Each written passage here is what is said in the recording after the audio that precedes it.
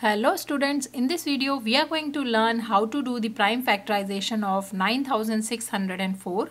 So prime factorization method is a method of writing any number as a product of prime numbers. So first few prime numbers are 2, 3, 5, 7 and so on. So these are the prime numbers we are going to use to find the prime factorization of 9604.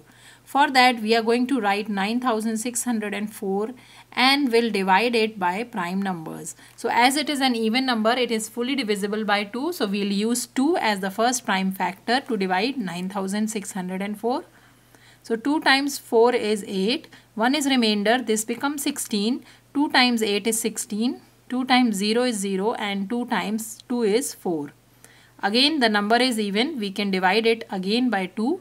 2 times 2 is 4. 2 times 4 is 8, 2 times 0 is 0 and 2 times 1 is 2. Now 2401 is an odd number. Try dividing it by the next prime number, which is 3. So 3 times 8 is 24, 3 times 0 is 0 and 1 is there. So it is not fully divisible by 3. So we are not going to use 3 to divide 2401. We are going to try the next prime number 5. This is not divisible by 5 because for a number to be divisible by 5, the units digit should be 0 and 5. It is not so in 2401. So let's try dividing it by number 7. So 7 times 3 is 21. 3 is remainder. This becomes 30. 7 times 4 is 28. 2 is remainder. This becomes 21. And 7 times 3 is 21. Now again this is an odd number. Let's try dividing it by number 3. It is not fully divisible by number 3. So we'll use 7 to divide 343. 7 times 4 is 28.